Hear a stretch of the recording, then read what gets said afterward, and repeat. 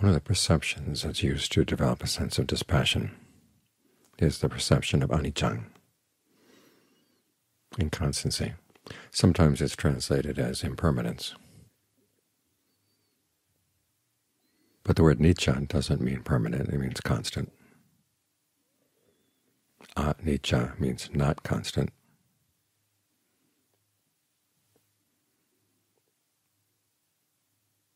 And when you realize that, you see it all around you. Of course, we see impermanence around us. We know that everything is impermanent, even the mountain over there to the east. That's impermanent. But we feel it's solid enough. We wouldn't mind building a house on it. Just like we built a monastery on this mountain here. Even though we know that this mountain, too, is impermanent. But we figure it's a good gamble. The odds are in our favor.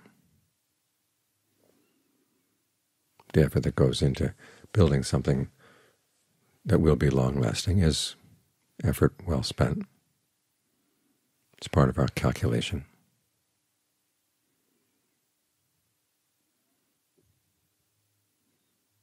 But when you think about how inconstant things are, that changes the picture. It changes your sense of what you're looking for. You're looking for some place to place your happiness. It's like sitting on a chair where one of the legs is not even with the rest. It wobbles. And so even though you can stay in the chair, it requires a certain amount of tension to make sure that it doesn't tip over. It's that sense of how precarious things are. That's what the Buddha is having you look at. And more than that, he has you fight against it first.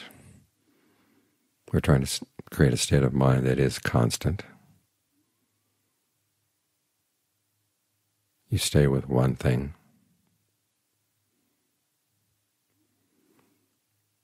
He's trying to have you shift your allegiance from looking for pleasures in sight, sound, smells, taste, tactile sensations, and ideas, to looking at the mind, the state of mind, the quality of the mind when it's still, for your happiness, for your pleasure. It's one of the reasons why we have the 8 precepts. They place limitations on pleasures of each sense.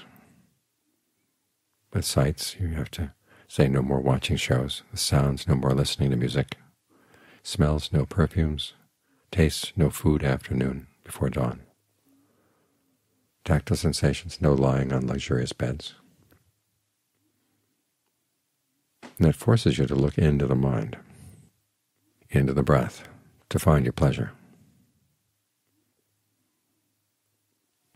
But as you do this, you are fighting against the perception of inconstancy. You're trying to make this constant, and you find that you can.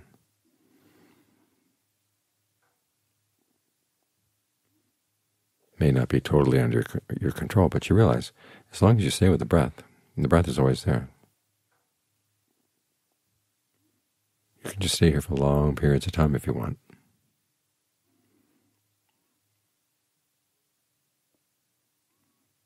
And the Buddha actually wants you to shift your center of gravity here.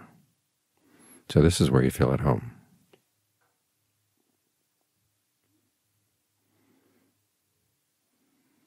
It's only when you're well established here that he has you start looking into the inconstancy of even this state of concentration. You see that it too has its subtle ups and downs. It's that motivates you to try to get into deeper concentration. In fact, this is how you move from one level of jhana to another, or to one of the formless attainments to a more refined one, because you notice that the way you put the concentration together, after all, starts having some extraneous factors. In the beginning, you have to talk to yourself, evaluate the breath to make sure the breath feels good for the body, feels nourishing. All the different breath energies are working together, and it's just right for the mind. breath is not laborious, but at the same time it's not so subtle you can't follow it. Or it does start getting subtle, you just expand your awareness. I think it's the sense of well-being spreading out through the body too. And with that expanded awareness, you feel a lot more stable here.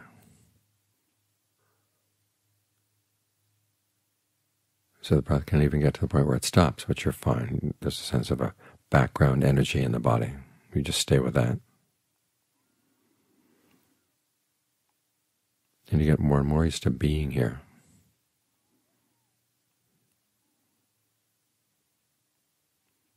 But then you find there's still a little level of disturbance here too, so you drop whatever perception is causing that, and you go deeper and deeper.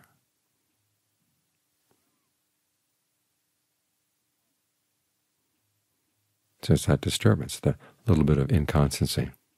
It forces you to get the mind even more still, encourages you to get the mind more still. Because you're taking more and more seriously the Buddha's statement that there is no happiness other than peace. So wherever there's a disturbance, you want to get past it. You want to iron it out.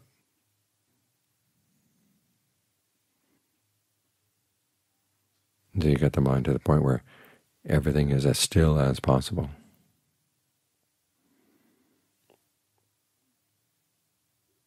But then you find that there too, there's still a disturbance, there's still some inconstancy. Now, if you're looking for impermanence, you wouldn't see impermanence there. But you can see the inconstancy. It serves two functions. One, it alerts you that the mind is still doing something that's not quite constant, that's not quite steady. The level of ease or the level of stress in the mind goes up and down little bits. And you want to be able to catch, what are you doing? And the other function it serves, of course, is it gives you a sense of dispassion, disenchantment with anything that's fabricated.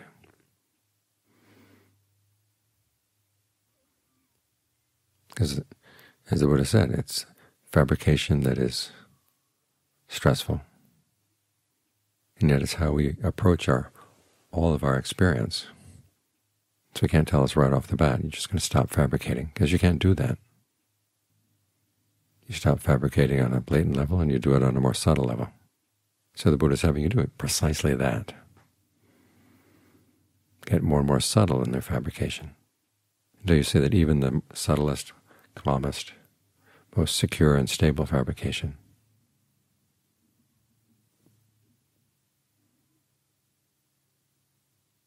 even that has its little ups and downs. As the Buddha said, that's when you incline the mind to the deathless.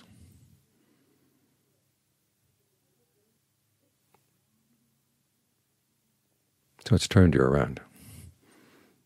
Up to that point, the mind has been inclined to fabricate. And here finally the Buddha is getting you to see that it has its drawbacks. And the reason he does that is because it is possible to open up to the unfabricated.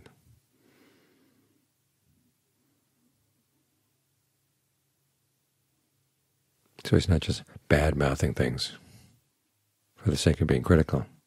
He's saying what you're going for is a lesser pleasure. There's a greater pleasure, there's a greater happiness, a greater sense of well-being.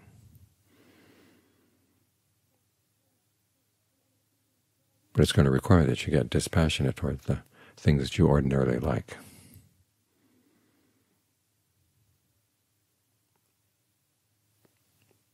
So simply understanding what he has to say is not going to get you there.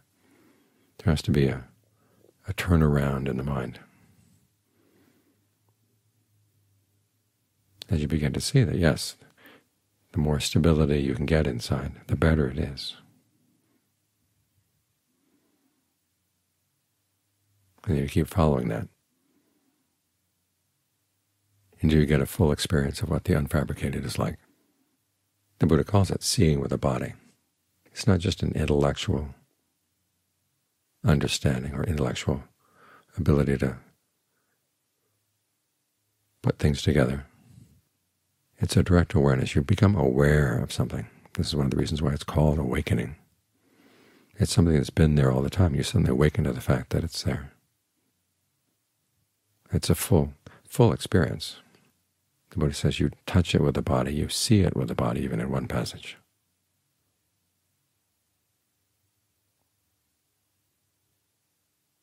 In other words, you experience it right where you experience your body right now. And it is a type of seeing, but it's not seeing with your eyes. It's seeing with your full awareness.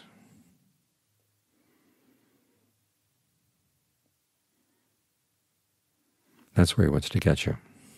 And so using the perception of anicca, inconstancy, is one of his strategies to help get you on his side. Get the members in charge of your mental committee on his side.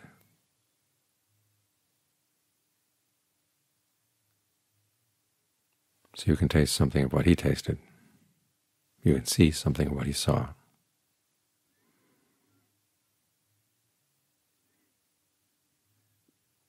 So when anything threatens to get in the way of the practice, look for its inconstant side. It's going to show itself one way or another in the uncertainty, inconstancy, the ups and downs, the precarious nature of whatever that pleasure is or whatever that allure is. It's there to be seen. The more sensitive you are to the little changes that are constantly going on,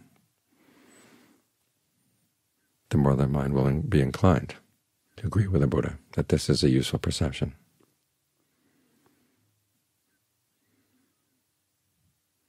There's that one passage he says that by whatever you conceive something, it's already become otherwise. In other words, the simple process of forming a concept in the mind based on something takes so much time, even though it's a flash of the eye.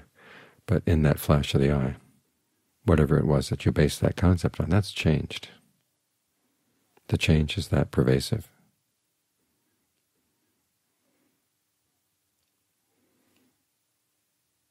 So even though mountains are impermanent,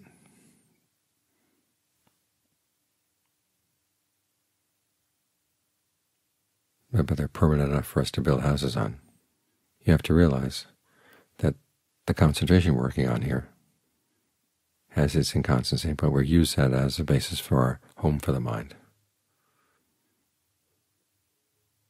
But we know that at some point it's going to start to deteriorate, so we've got to find something better, which is why the perception of inconstancy comes in. That's something you can see right before your eyes. It's not just a concept. It's a direct experience that will lead the mind to want something better. That's what that perception is for.